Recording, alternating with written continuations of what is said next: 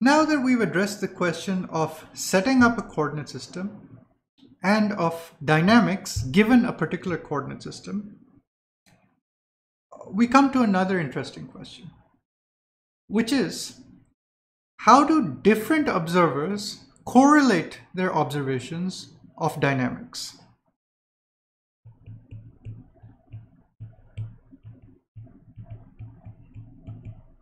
So how do different observers compare their observations? Because after all, every observer is free to choose for their spatial coordinates. Every observer is free to choose an origin, a set of reference axes, and their unit length or standard length, okay, or meter stick. And for the time coordinates, every observer is free again to choose an origin and a reference time interval.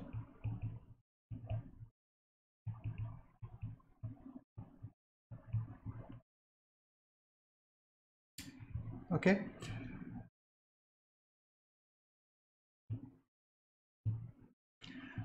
Now, intuitively, we expect that differences in these choices, the choice of origin, the choice of set of axes, the choice of unit length, or the choice of origin, reference time interval, these choices should not matter in our description of the physical world. Okay? And indeed, this is true for a set of observers whom we think of as inertial observers, that is, observers who are in a state of uniform motion relative to each other. Okay, so first let's take a simple class of observers. Let's take two observers who are at rest with respect to each other. But let's just imagine that the only difference between these observers is that they choose an identical time origin, that is, they have the same clocks and they start them at the same times. They have the same reference time interval. They have the same set of spatial axes. They have the same unit length. But let's take two observers who differ in the choice of origin of their spatial axes.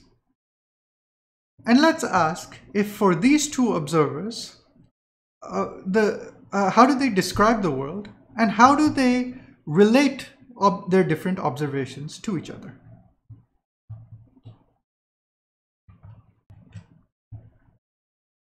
So let's take one observer here with origin O and coordinates x and y. I'll just take two dimensions for simplicity. And let's take another observer who chooses to set their coordinate system in such a way that they are displaced from this origin by an amount a. Okay, so their origin is over here and their x-axis is, let's say, has the same orientation.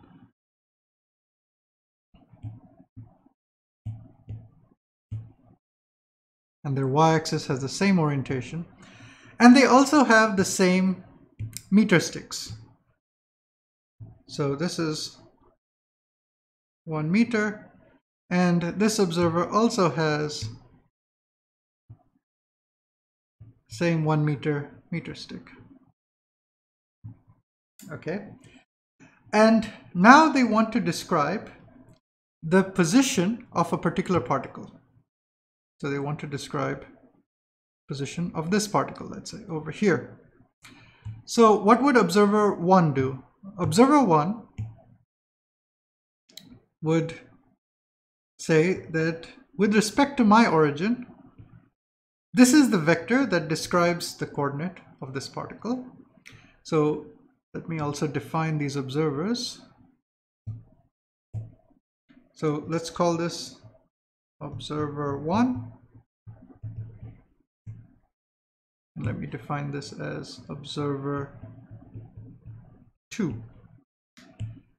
and observer 2 would draw a different vector and say, this is the vector that I'm going to use to describe the position of this particle. Now, both observers are describing the same particle, okay? And the other thing is they're also, they have clocks, which they've agreed on the origin of time, and they've agreed on their interval of time. So we would also say that both observers are measuring this position of the particle at the same instant of time.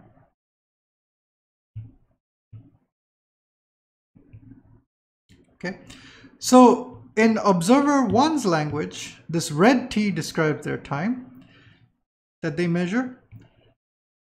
Oops. And for observers 2's language, this blue T describes the time that they measure, and these are the same. So for clarity, I'll denote observer 2's observations with a prime. So I will put a prime on this, okay? And the time interval measured by the time coordinate of this particle's position is T prime. The time coordinate of this particle's position according to observer 1 is T, and those two times are the same. The numerical values are the same. However, they disagree on the position of the particle, or at least their description of the position of the particle. They both agree that the particle is there. They just have different ways to describe what there means. So according to observer 1, the particle has a coordinate, which I will describe by the vector x bar, which is this pink line over here. And according to observer 2, the coordinates are described by an observation x prime bar. So to relate their observations, we need a dictionary.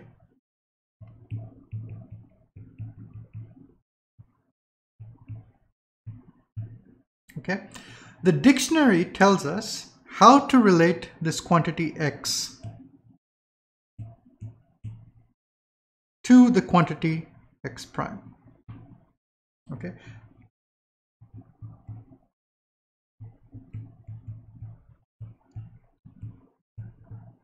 between x and x prime, but also t and t prime. In this case, the relationship between t and t prime was simple, but that is still part of the dictionary. Okay, so how do we make this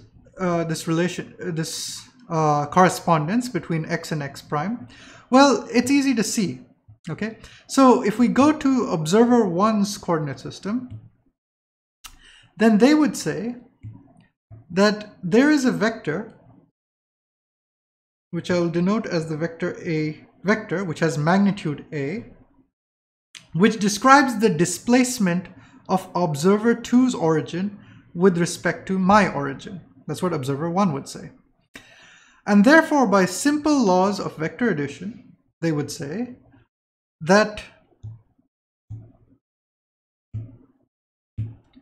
therefore the vector x bar would just be the vector sum going from here to here.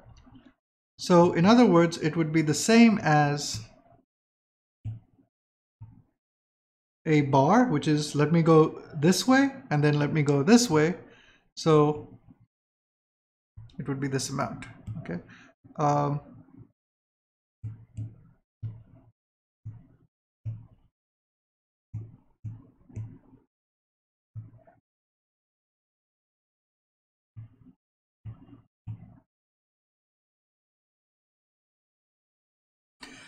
So this is the dictionary. Okay, it's a very simple dictionary. It basically says that the vector x as described by observer 1 is related to the vector x prime as described by observer 2 by a simple shift of the vector by a constant vector a bar. So a bar doesn't change with time. The important point is a bar does not change with time because we're assuming that observer 2 is at rest with respect to observer 1.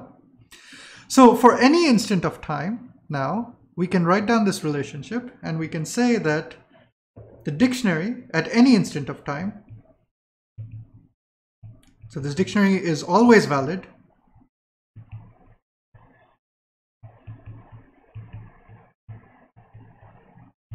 is given by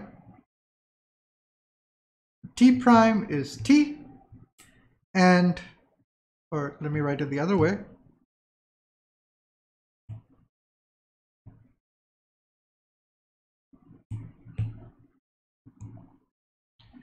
T is the same as t prime. Both observers measure the same time. And the observer x measures a position which is related to the position measured by the observer 2 by a constant shift. Okay, so here a bar is independent of time.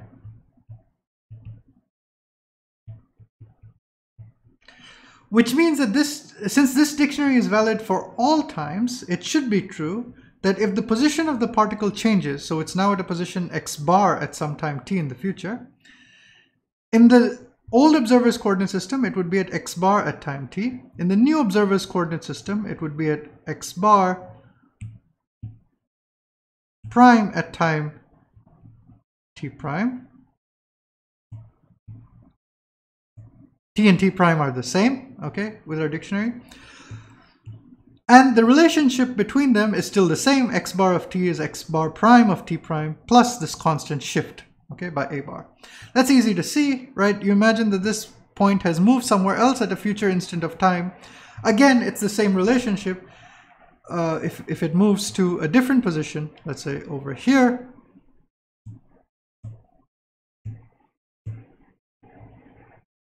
this would be the new vector x bar at some other instant of time. This would be the new vector x bar prime at that new instant of time. But again, their relationship would be the same.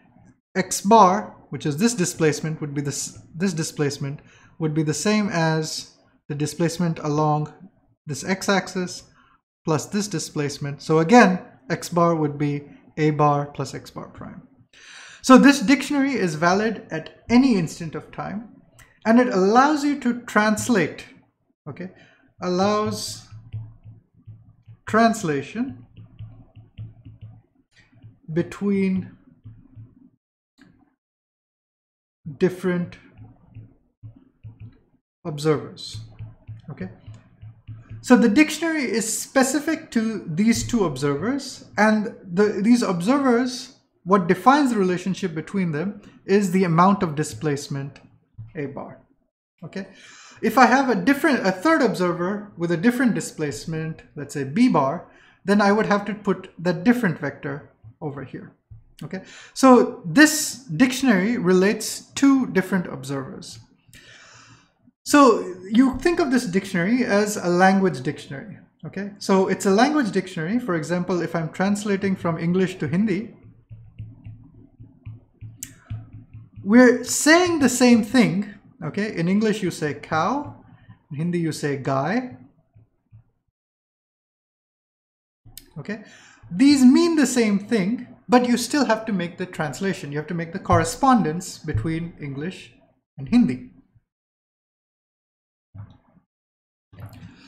Once you establish this correspondence, you can now start talking to each other, okay? You can see that you're really describing the same thing, you just have different words for it, okay? That's exactly what's going on over here. You have different words to describe the same particle, the position of the same particle. You have different time coordinates, you have different position coordinates, okay?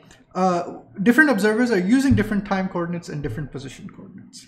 If I have a third observer, for example, let's say someone talking in French, okay, the word for cow is vache, and so they have a third word for it, okay. So this would be like relating these two by a vector A, these two are related by a different vector B, okay, but there is a way of going from one observer to a second observer to a third observer, and so on. So this kind of change of observers by motion, by moving along a particular direction in space, is called a spatial translation. Okay, it's a translation just as an English to Hindi translation. Different observers are just talking about the world in a different language, but they're describing exactly the same physical things.